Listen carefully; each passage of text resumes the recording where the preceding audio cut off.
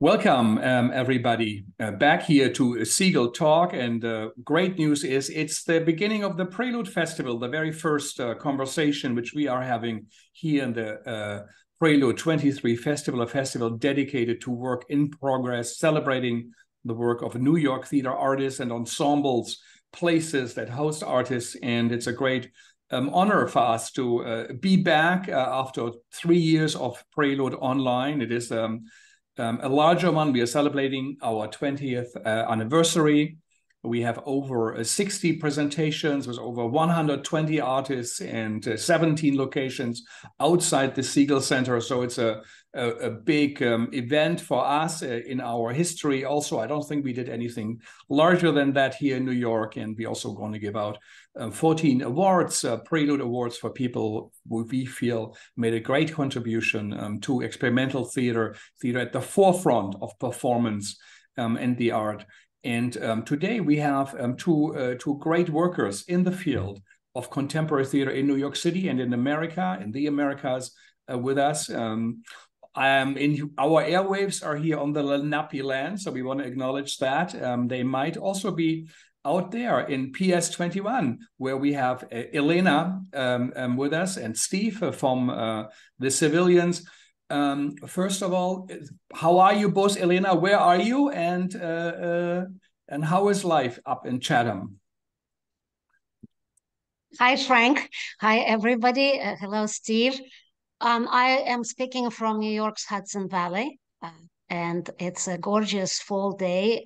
Leaves already began to change 2 weeks ago. It's a sunny weather and just a good mood all around. Fantastic. And you are in your farmhouse where you live? I am in a barn outside of a barn that I'm renting in the Hudson Valley, where I spend half of the time and full time during the season. The heavy season at PS21 is normally during the summer, May through middle of October, and that's where I am. And I'm very happy to see you, Frank. Fantastic. Thank you, Elena. We come back shortly to PS21, who you are and what it's all about. So, hi, Steve. Where are you?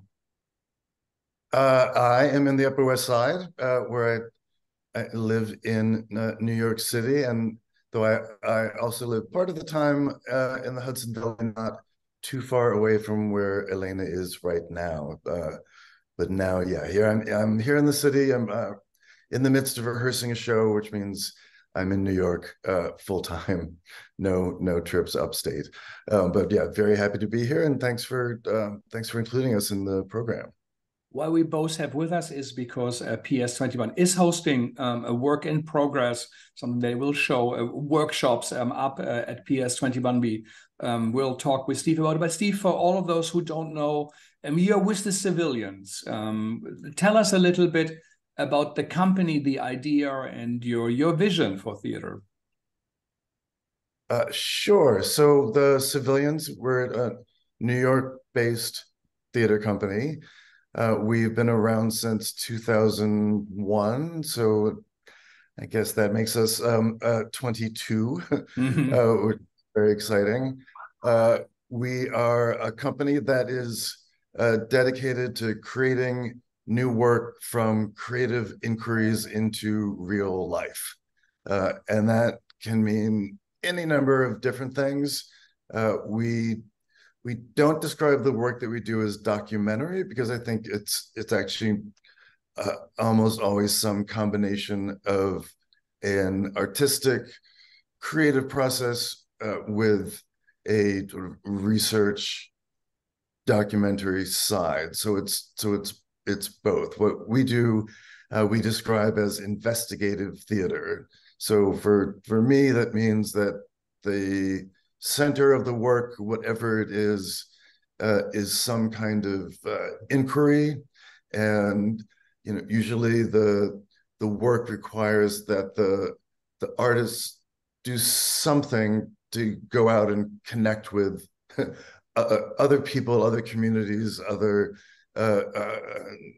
subject matters that are that are potential to make theater out of them.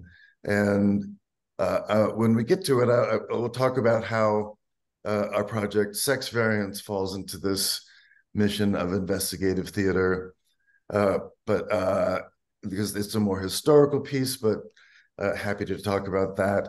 I should say that we are, I guess best described as like an independent theater company. We are a community of artists and a staff that manages our operations, but we don't have a theater. We don't program a season.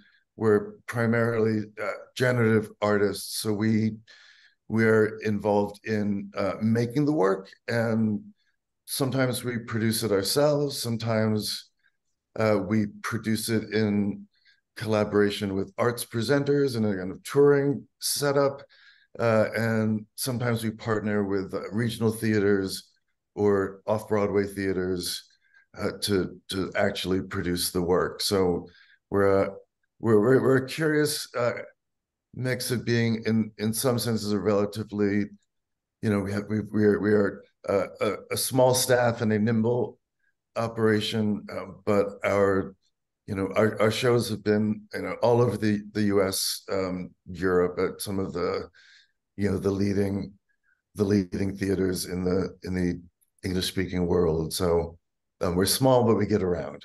Mm-hmm.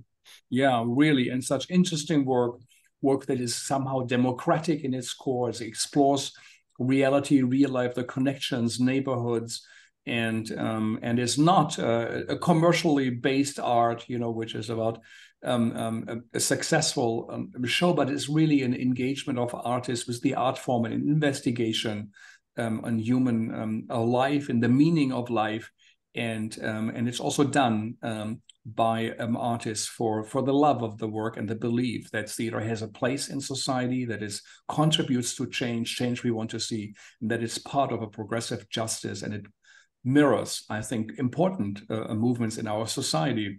Next to great artists and companies, of course, we do need places who present the work. And actually, there are many places that do present work in New York, with complications, some more, some less. But there are also places that develop work, places that they hold and create and host residencies, as we say, next to presenting. And when it comes to residencies, it becomes more complicated. It doesn't really generate money. It really does not have a show at the end you can pay for. But doing it is the essential work. It's like studio time for a painter. It's time to compose for a musician before preparing for a rehearsal. And one of the places I think that are great examples of this we have with us here in the PRELUDE Festival. We have Robert Wilson's Watermill Center. We have the Mercury Store in Brooklyn, and many others. And one of the great ones, I think, is PS21. And it comes a little bit out of the mastermind of Elena, who is with us. So Elena, tell us a little bit, who are you and what is PS21? Frank, Steve, thanks both. And Frank, thanks for the generous introduction and for inviting us. PS21 is a relatively new venue. It's a state-of-the-art, incredible theater on 100 acres of unspoiled meadows and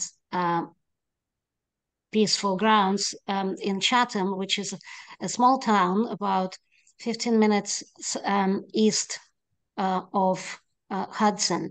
So it's within relatively easy reach from New York City, because many of the artists that come to work with us are still based in either Brooklyn or Manhattan. And that's mostly who PS21 works with, besides a few international residencies. We host short and long-term residencies. We sponsor those residencies. We don't have funding the way many other institutions that also have residencies part of their mission. We are still trying to develop this kind of robust infrastructure that would allow us to support artists. PS21 started with a new building in 2018, and I am the first executive and artistic director. I joined PS21 in 2019, and pretty much from zero, we developed not only audiences, but the donor base, and of course, a stream of programming with very much a focus on innovative multidisciplinary work. And that's the kind of work that we also are incredibly interested in fostering, in encouraging. We have both the Pavilion Theatre, the Black Box, the incredible dance barn with the sprung floor. We also have 2 artist residence houses on site. And so anybody who is here can have access 24/7 to our spaces, stay with us on our rambling grounds. It's a 11-bedroom guest house in one building, and then a small cottage with 2 apartments in another building.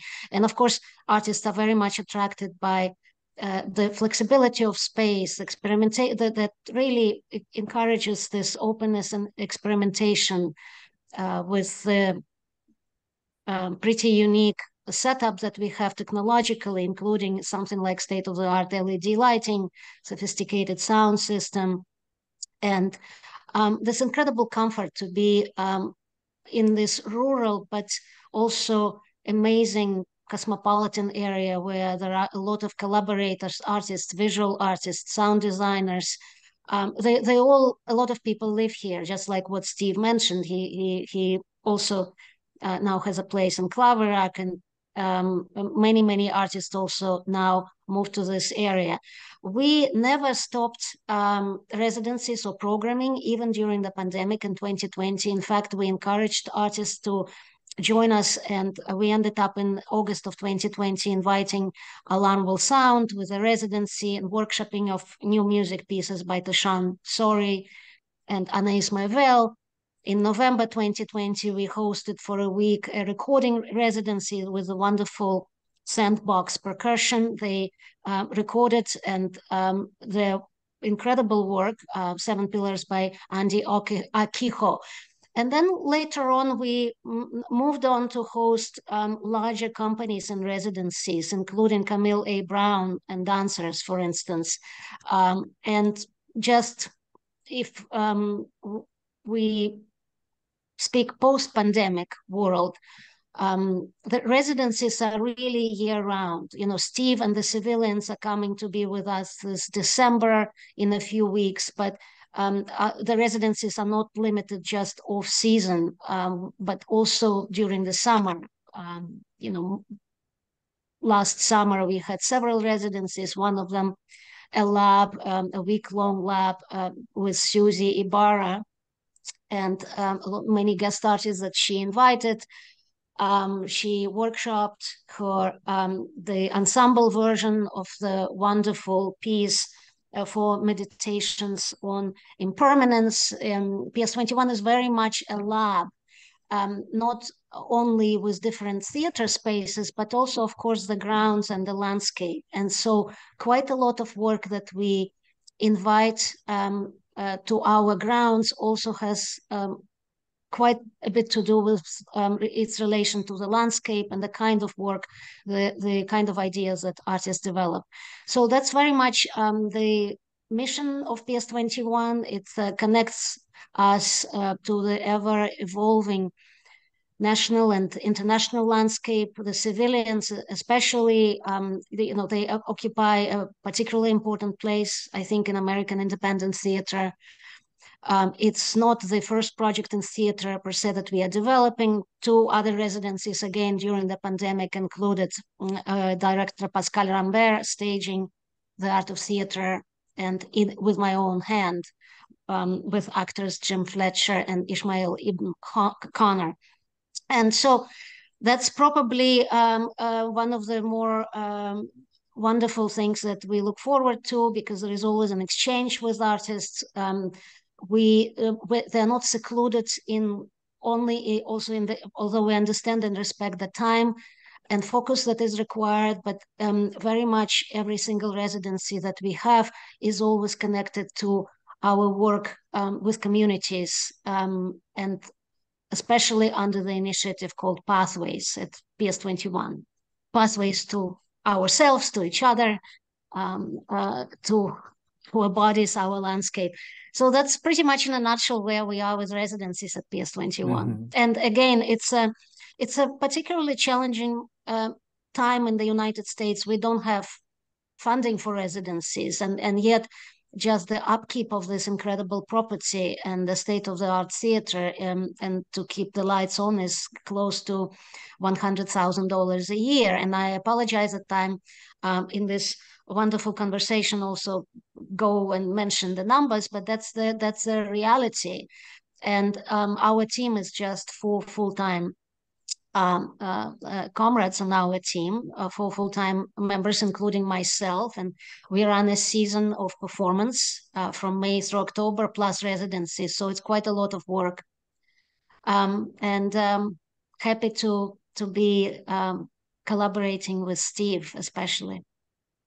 Amazing! It's really an extraordinary place. The programming, money. Some people say it's the most interesting global programming on the East Coast of North America, and it's really worth to check out the upcoming program also. But Steve, independent now from PS21, what does a residency mean to you? A work in progress showing? Well, I think, I mean, a residency can mean many things. Most residencies are for a single artist. So I certainly benefited from doing a number of residencies at places like McDowell, et cetera, to go away and concentrate and work on a script.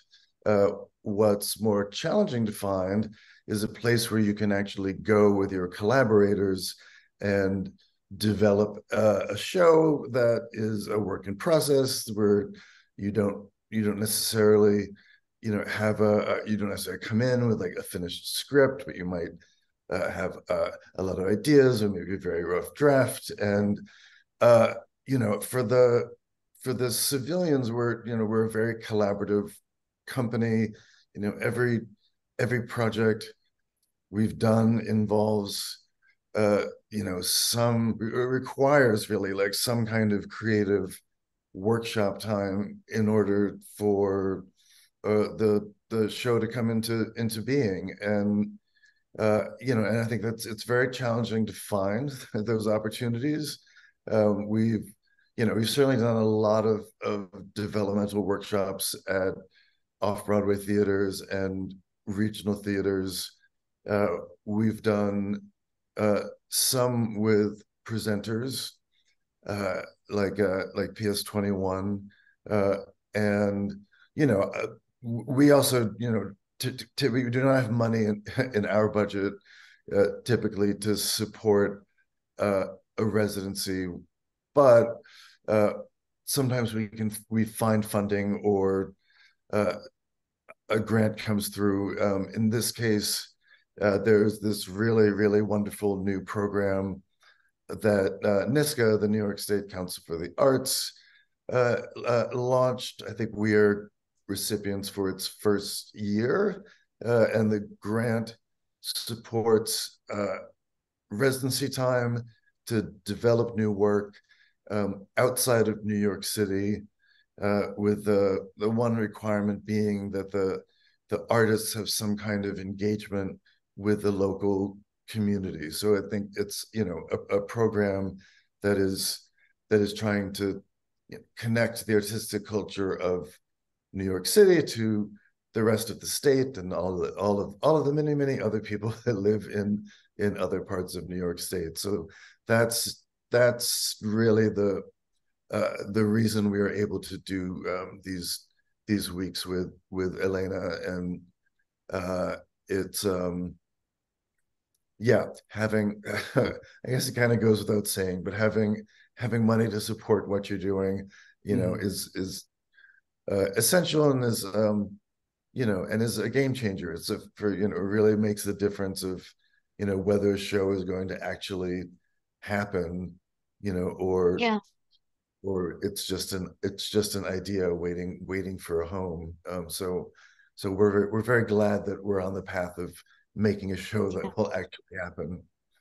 And in fact, Steve, it's at the core of creation. You know, we need in this country a network of residencies, of creation places to foster to foster artistic life and to have the environment where companies like yours don't have to scramble, you know, every year figuring out where is the grant is going to come from, what grant are we applying? Can we apply for the same grant if we were recipients last year? I'm almost surmising that who knows whether you will receive it next year. But this kind of funding system and support should be foundational Definitely. for creative life. Mm-hmm. When is Steve, when is a residency a good residency?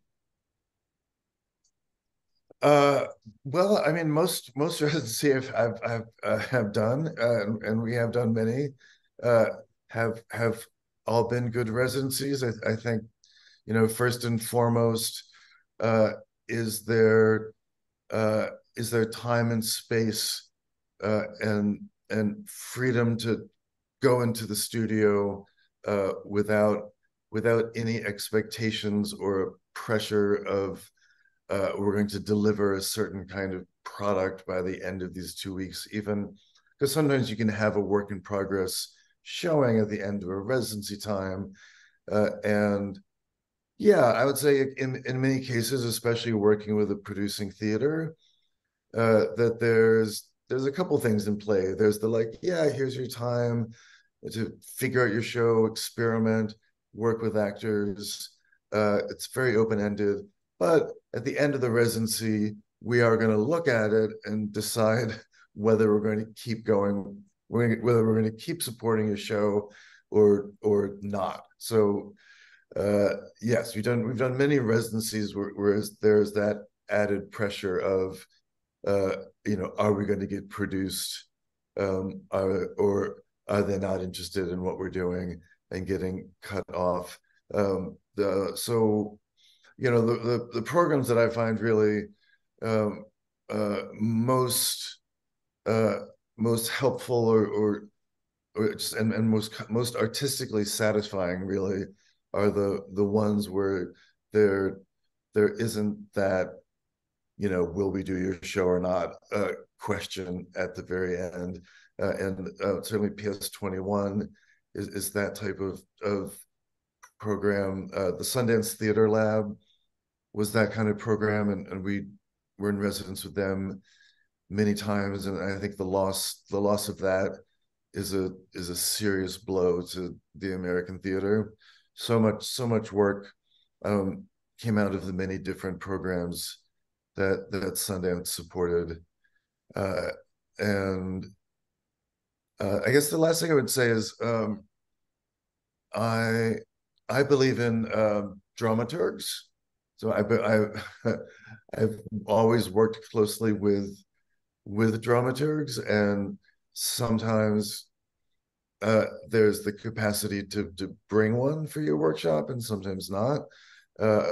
Some programs like Sundance had its own dramaturgical staff, so you were given, you know, one of the best dramaturgs in the country to be your partner for that 1 week or that 2 weeks, or whatever it is. And I think it's so I mean, essential for theater to have somebody in the room that knows what you're trying to do and tells you honestly every day, you're going in the right direction, or you've taken a wrong turn, and I don't know where you're going. Maybe you should consider that.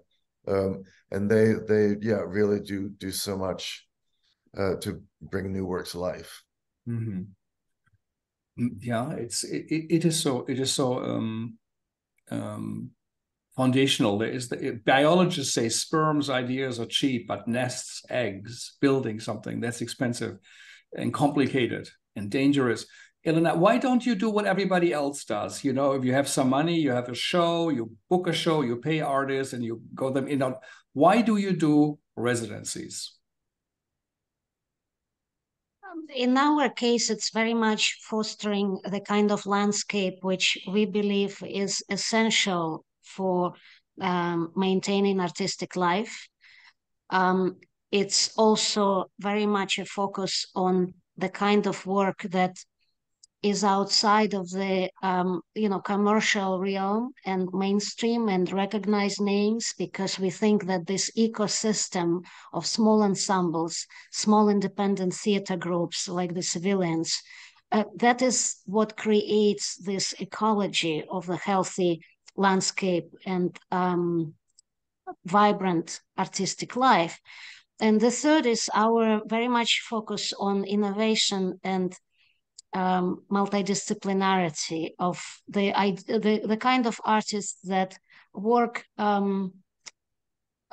without specific boundaries in their respective discipline, that combine different disciplines. That's the kind of work we are very much interested in.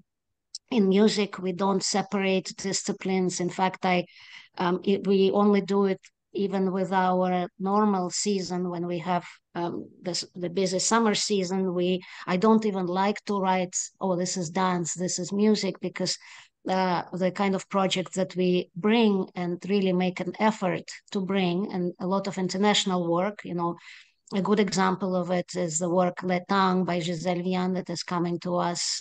It's in its North American premiere of the English version of Letang with Julie Shanahan and Adèle Haenel.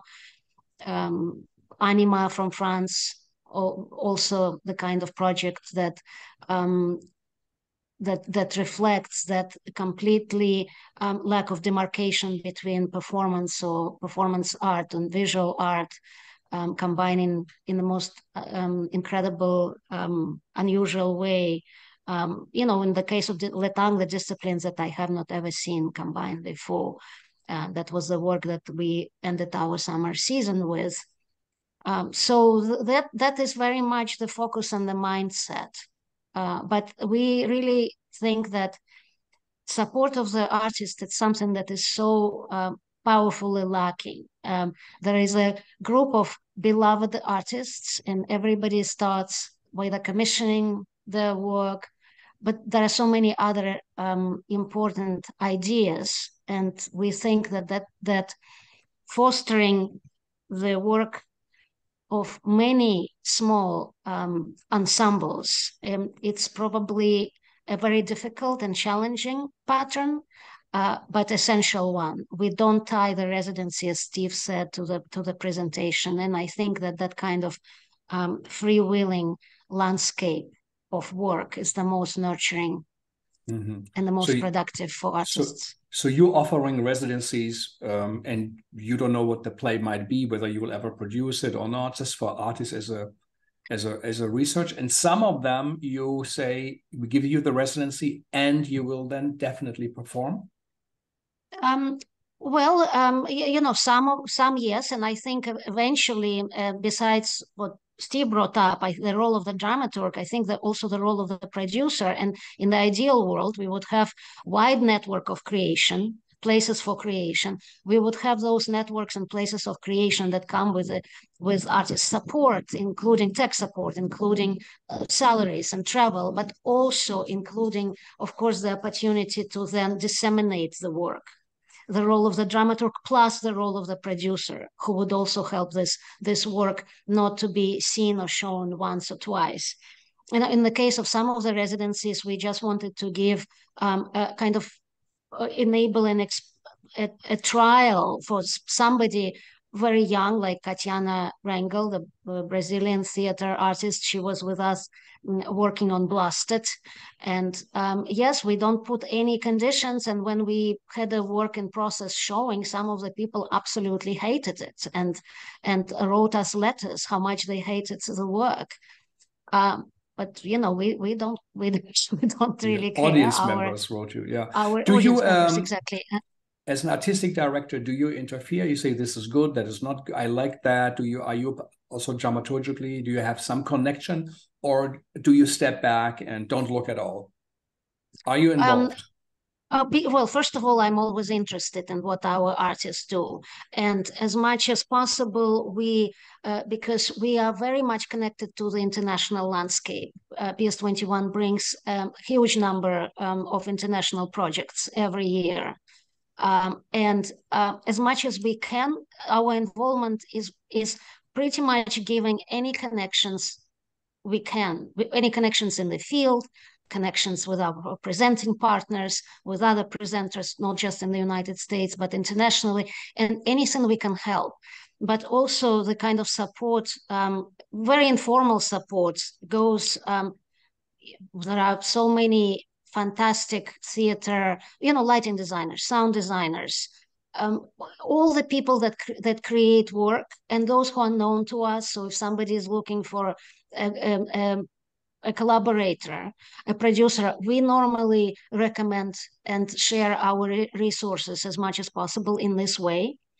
Of course, we do have discussions with artists about their own work, but to say that we have some kind of an imprint or or we drive it in any way, that's not really the case. That's the case. Steve, now let's come to what this talk is all about. You will come with the help of NISCA, of that great grant, I think, to encourage also community work, which you have always done without grants. Actually, I would like to point that out. Civilians is one of the early companies that actively work with non-actors, community members. Now it's often, people tailor their work according to grants. You're going to come to research sex variants 1941 based on Dr. George Henry's interviews. Tell us a little bit about this project. Why is that interesting to you? What are you going to do? And Sure. So, this is an idea that, let me do the math. I can't, sometime in the 1990s, when I was living in London, I found a copy of Sex Variants in a used bookstore. It was this great big medical book that contained within it 80 case studies of what they considered variants, and to clarify that using the term sex to mean gender. So what they considered to be gender variations, which included homosexual men, bisexual men, homosexual women, and then a third category that they called narcissists, which contain a lot of different colorful individuals. And the book just captivated me, and there's as a gay person, it's very, very hard to have any sense of our history because it's mostly invisible, and it's not documented, and particularly when it comes to everyday life, sexuality, relationships, so much of that content was never documented, or yeah. So starting there, as soon as I read it, I thought this somehow needs to be a theater piece, and then I just kind of kept it in my back pocket for another 15, 20 years. And then it's the first iteration of the project we did at Joe's Pub as just a one-night event, and I asked a bunch of songwriters to pick a case study and make music from it. I edited many of them down to monologues, and we did an evening at Joe's Pub that was a big hit, and I think audiences felt the same way I did about this material. And actually, one thing that's very important just to say about the source material is it's very much a mixed bag, as it were. So there are all of these, first person interviews with queer people talking about all aspects of their life, which I think is just an incredible resource. And at the same time, it's all in the context of medical study. It's all in the context of, what has made these people wrong. And, in a 1930s context, they threw everything, they threw every pseudoscience that they could at the problem of queer people. So the dimensions of their heads were measured. Many of them were photographed naked to see if there was something about the torso to leg ratio that might be causing these variations.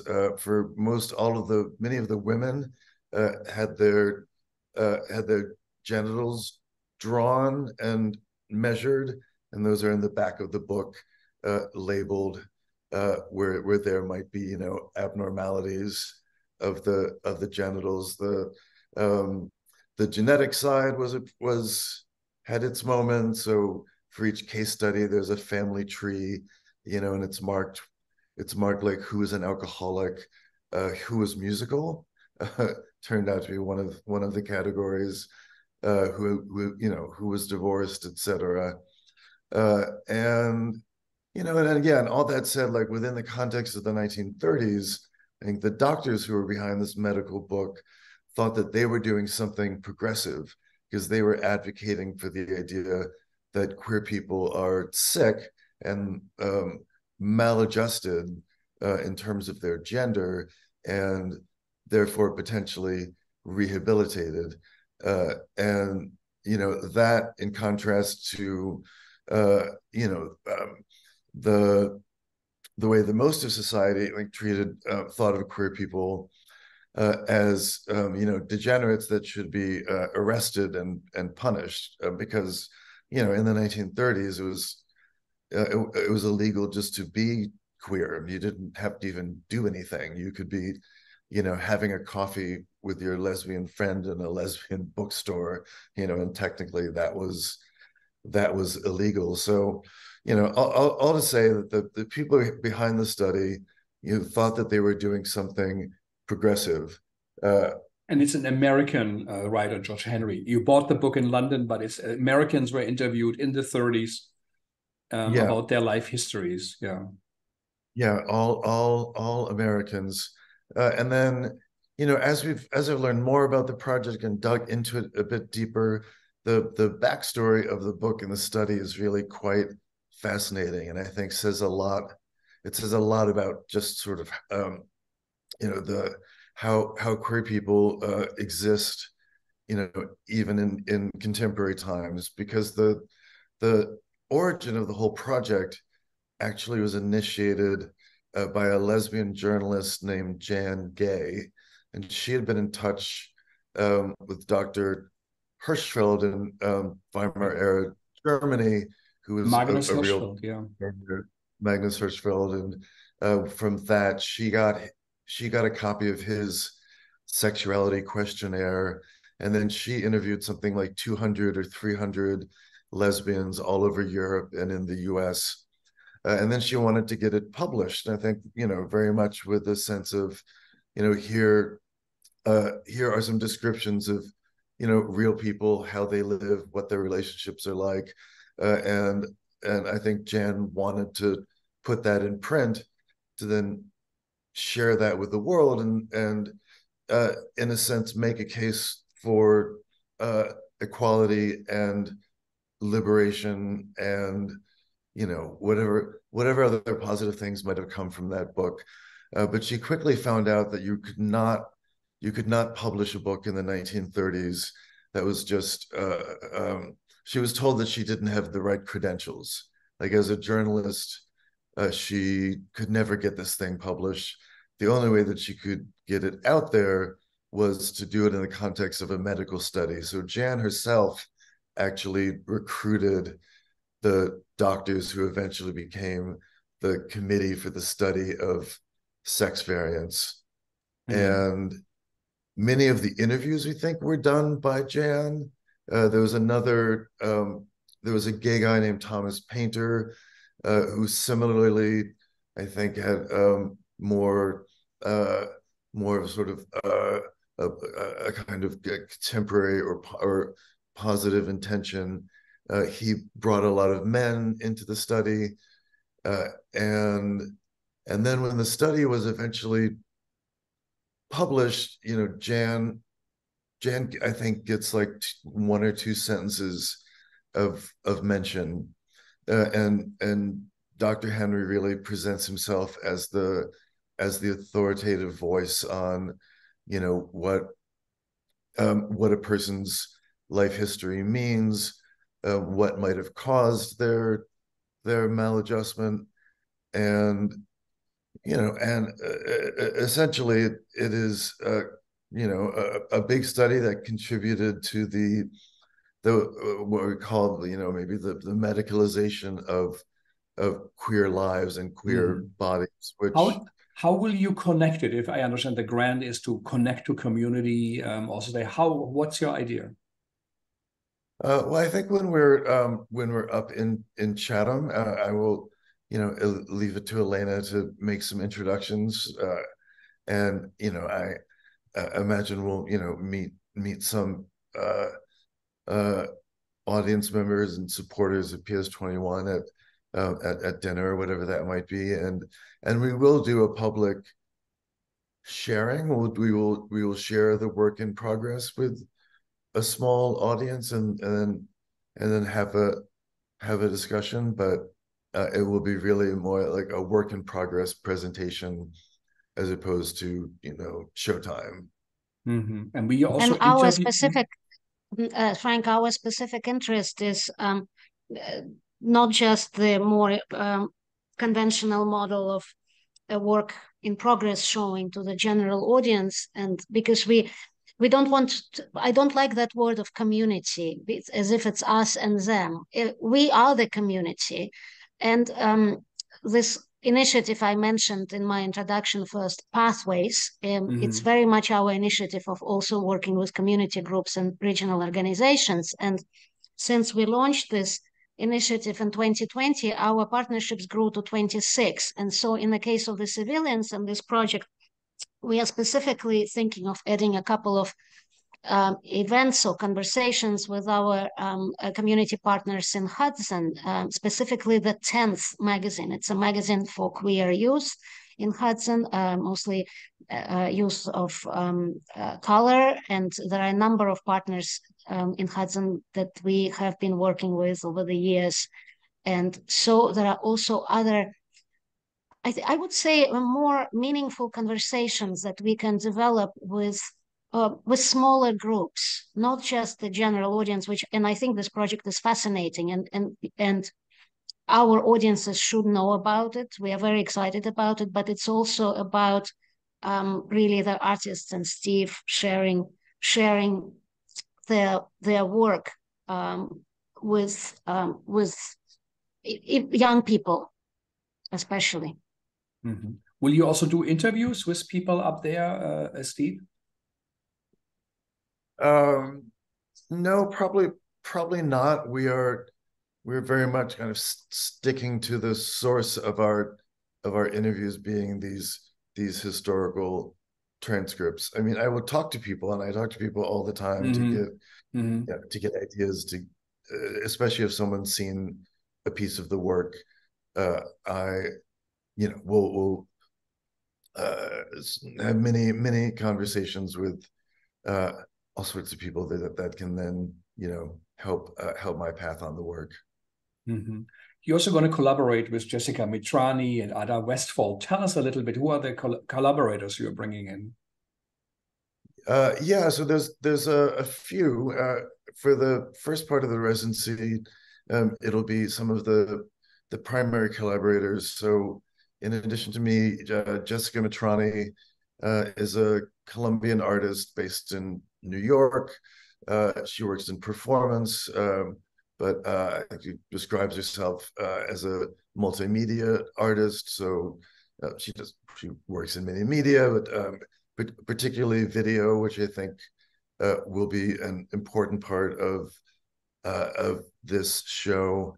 Ada Westfall is a performer, musician, and music director, and we will have a number of songs in the show written by various composers, and Ada will eventually be the music director, but she's involved sort of at this sort of early stage where we're really figuring out what the project is. And I've also brought on a young playwright named James Labella, who I gave him the job of writing various scenes all about the backstory of the sex variance study. So, trying to imagine Jan Gay with her various the various meetings that we know that she had, attempts that she had to try to get the work done. And his work is really delightful. I asked him to write every scene in a different genre of a 1930s movie. So there's the screwball scene. There's a universal horror classic. There's the sort of fast talking kind of like His Girl Friday, Rosalind Russell type movie. And it's all still very much an experiment. I'm not really sure how it will all work in the end, but it's a very important part of the residency to just have that group of collaborators there to work together, but to also hang out afterwards and to talk about what we learned, what we're going to do next. And then in our final week, we will be joined by some number of actors, so we can start reading and having some of the songs performed, and then I can start figuring out how it all fits together. Amazing. Yeah, James Labella, who actually also is in Prelude with a piece of its own with us. I think the great Martha Graham said, sometimes I create movements, but sometimes also movements come to me. She says, I create a space, I have a rehearsal, and things happen, and it's not planned and it's not written out. It would be horrible if artists had to work like business people, where you have to make a 3-year plan and then you have to stick to it. This is not how artistic life works, and artwork and great art. On the opposite, you don't know how it's going to look like. You regroup, things don't work out as you thought. You make mistakes or failures, but then you redo it. It changes the minute before openings. But this is also, I think, what we can learn from artists. We should work in that ways. Institutions should work in that way and take risks and openings. But the space that residencies give for these rooms where encounters take place, and as Michelangelo said, everything is movement. Everything is encounter. And I think this is why I feel this is so great, so fundamental, and so close to nature in a way sense. And I think Elena is right when she says, the community, if you say it, you pretend as if you're not part of it, or you just say nature, that you're not nature. This is, I think, so great, the chaotic creation of art that mimics the nature who we are. Elena, why do you think this project fits so well into your programming? It's very different from what you is it very different from what you normally present, or is there a red thread that goes through it?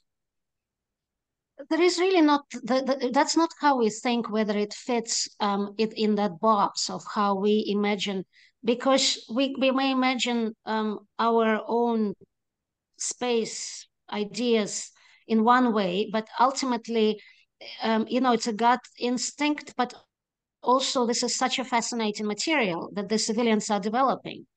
It's what Steve said. It's it's an uncharted territory.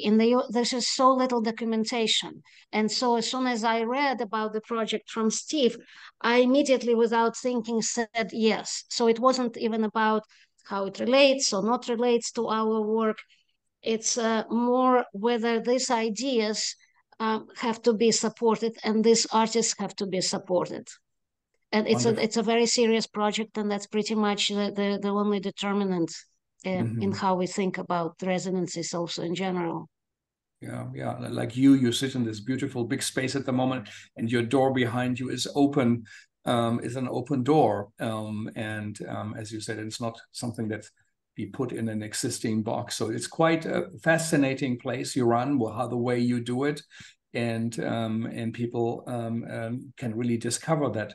I think Jewel, hopefully also Prelude, will contribute a little bit towards that, the work of the civilians of Steve, but also to the mission idea and vision of PS. They call themselves the performing space of a 21st century. So it's interesting to look, what does she think? What does the organization think we should be doing? What's the meaning of it? How does it relate to our life? And what is worth our time and energy? And yes, also the money, because art is worth something after all, and we spend for it. Steve, we should not end the conversation. We are closer to the end before touching that we will see you soon in New York City with Artificial Flavors. Tell us a little bit, what is that? And how did that start? Was that a residency? That was also born from a residency, a kind of different residency, because it was local in New York. But last spring, we were artists in residence at the WNYC's green space, which, if you're not familiar with it, is a theater that's in the WNYC building that has all kinds of programming. And we did 3 shows over the course of our residency, and then the first one, it had a different title than what we call it now, but it was a show born just from my experiments with writing plays using artificial intelligence.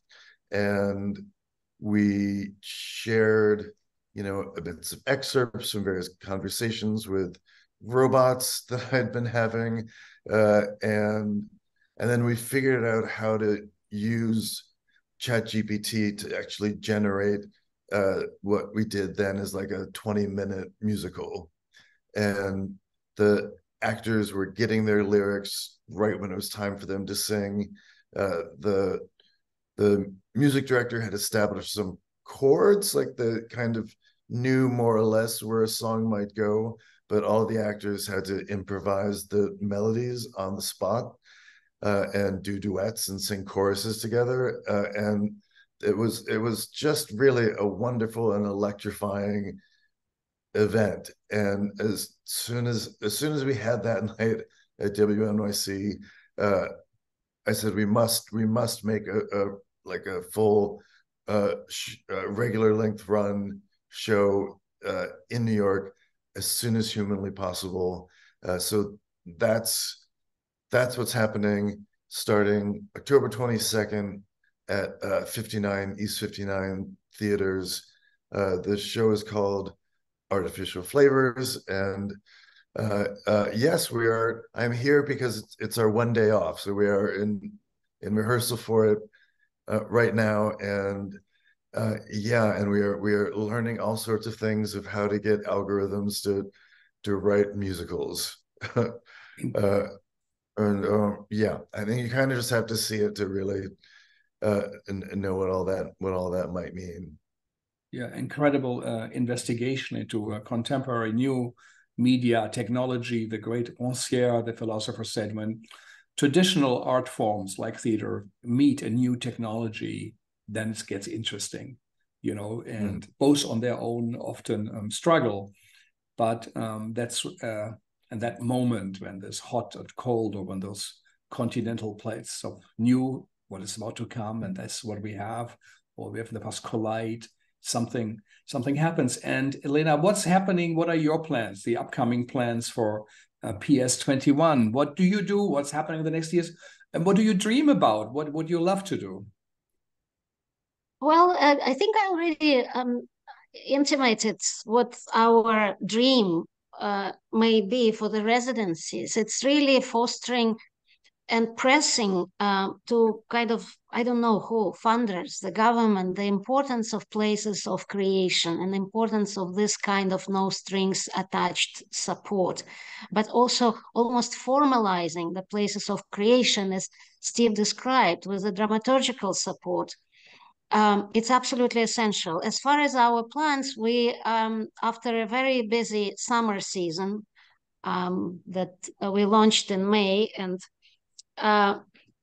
we are continuing with the fall, and also pretty robust lineup of what we are presenting. Besides Giselle Vian and Letang, next weekend we move, and just now, even yesterday, we had a wonderful artist, Wanjiro Kamuyo, in residency with us. She stayed for a week and focused only on her own work. She used our dance barn, our stage, and it was wonderful to have anybody who stays with us for a week. The fact that we can get to know the artists, their creative process, their share the sense of camaraderie and community, artistic community, but also with Wanjiro, for instance, we held fantastic workshops with our partner organization. It's a youth serving organization in Hudson called Kite's Nest. And so for our wonderful young audience members, young participants, it was great to get to know Wanjiro, and they said, can she come to be with us every day? And then we move on with another residency by the French choreographer Anne Collot, who will be kind of exploring ideas of the past work of pioneers like Anna Halprin and Simone Forti and Trisha Brown to develop new relationships with surroundings, and her choreography with 3 performers will unfold in our landscape. It's very much landscape related work. And then finally, in November, we are presenting also a new piece with Claire Chase and Winsome Brown. One with Claire Chase is based on Pauline Oliveras' Intensity series, and it's a piece about Claire's grandmother, and it's combined with a dramatic piece. It's a story dramatized by actor, very charming, eccentric story about Winsome Brown's mother. And finally, we conclude with Steve's residency by the Civilians, and then a solstice concert by Talea Ensemble. We present quite a lot of contemporary music. That's all another notable kind of programmatic intentions of PS21. And working on 2024, I will, since I mentioned money once, perhaps you'll allow me to mention it again, but our budget is less than $1 million. There are only 4 of us, and we do very extensive, almost year-round programming plus residencies. Yeah, incredible work and you do the fundraising too next to the artistic work. It's a miracle you got this done. You got it running and flying on that beautiful high altitude. Amazing. We have a couple of minutes left, 1 or 2. Steve, what are upcoming projects of the Civilians? Because what we talk about is in the works or will come. What else is on the radar? Well, we are developing a lot of new work. We just launched a major initiative that we've been working on for several years called the Next Forever Initiative. And it's a partnership between us, Princeton University's High Meadows Environmental Institute, and Princeton's Lewis Art Center. And the idea is that we will do a number of different facets, really dig in to explore the question of like how can dramatic narrative storytelling engage the complex environmental stories or climate stories, or those issues that are so incredibly important, and honestly very difficult to tell stories about them, to kind of dig in to a subject like climate change and figure out what how to make a 90-minute show that's going to effectively do something to move the conversation forward is tricky. So we've launched the first 2 writers with Ardine Knox and Kareem Fahmy, and they will be working throughout this year. Princeton will offer them access to faculty members who might have expertise in aspects of the work that they're writing, and then I'm teaching a class at Princeton on the subject of environmental storytelling, and we have a commitment to do this for at least 3 years, and hopefully we'll keep going, and we are working to expand and grow the program. And then the next big phase is, I think, raising the money to produce some of these shows, because I think it's it is the biggest existential issue facing all people in the world right now. So amazing.